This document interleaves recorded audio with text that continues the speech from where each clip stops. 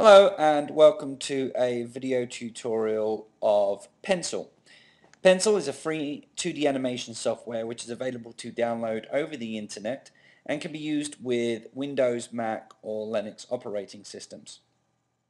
So this is the second of two very basic introduction video tutorials on how to produce a very simple animation in Pencil. In the first tutorial, we produced this ball which you can see bouncing up and down, okay?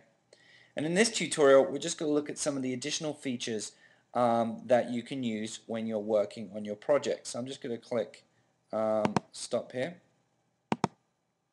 Now, as you can see, there was some color in my ball. That was because since the last previous video tutorial, I've actually began to color my ball. So how you can do this is you go over and you select the fill color, and you can select different colors here. So perhaps we'll do dark green, okay?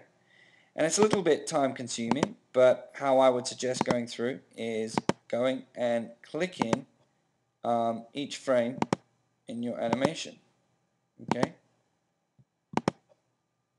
And we're doing that right now.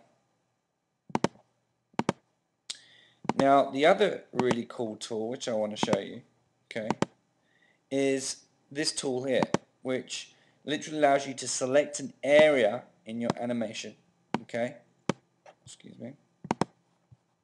Which allows you to, which isn't quite working, and I think I may have confused it, so there we go. Select an area of your animation, okay? And now with this area that I've selected, I can go over to my hand tool, okay? I can actually move this image around. And that's right, you've guessed it, you can also copy this image and then paste it into different layers. But we're going to do that in a little bit more advanced sessions. Now another thing that you can do is perhaps you're here and you're looking at this frame and you've made a big mistake. Oh, there's a big line, I don't want that big line. Well, no worries, you can go over here and get your eraser and you can just go and rub it out. Nice and simple, okay? The other thing that you can do, if you look here, pretend that I've just drawn this circle, you've got this clear button, okay? It looks like a piece of trash.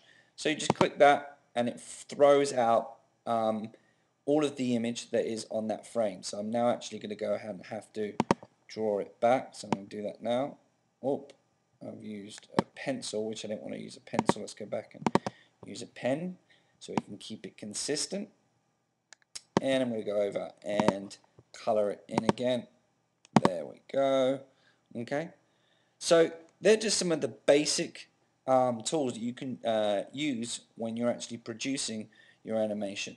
So I'm now going to go away and I'm now going to go and color the rest of my ball in.